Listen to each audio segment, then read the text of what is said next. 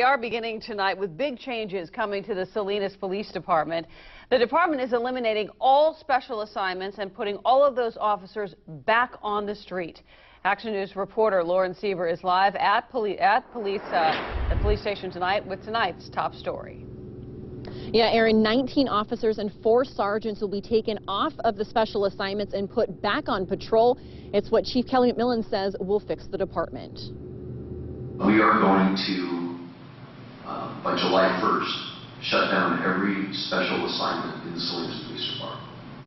Police Chief Kelly McMillan announced to the Police Community Advisory Committee Wednesday night what he calls the largest structural change the Salinas Police Department has ever undertaken. The foundation of the police department, that being patrol and investigations, is so cracked and unstable because it's so understaffed that we can't think about building into the future until we repair that foundation.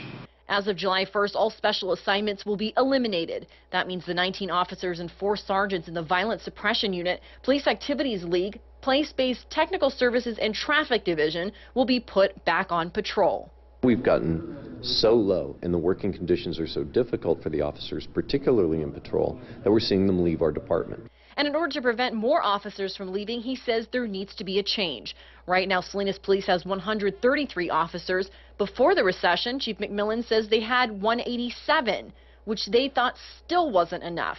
For now, he promises the public that safety will not be compromised based on these changes. If you take an experienced gang investigator coming out of the Violent Suppression Unit and put him in a patrol car, that expertise doesn't go away.